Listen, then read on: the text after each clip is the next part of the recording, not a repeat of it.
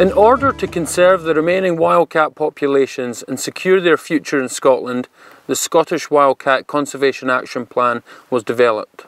As part of this plan, the Royal Zoological Society of Scotland have been tasked with establishing a conservation breeding programme to enable future wildcat reintroductions across Scotland.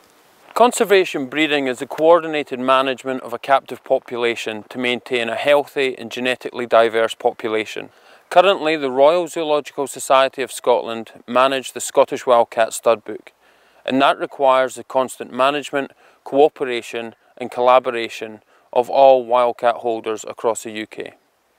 In addition to the captive population held across zoos and wildlife parks in the UK, the Royal Zoological Society of Scotland have designed a model conservation breeding enclosure.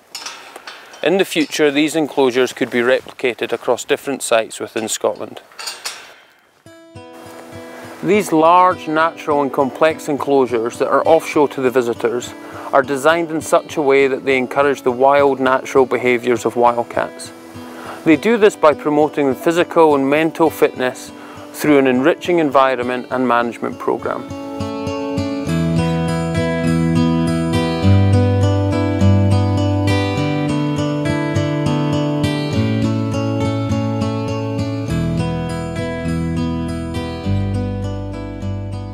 Through the use of remote video surveillance, Scottish wildcat behaviours will be monitored and analysed in these enclosures.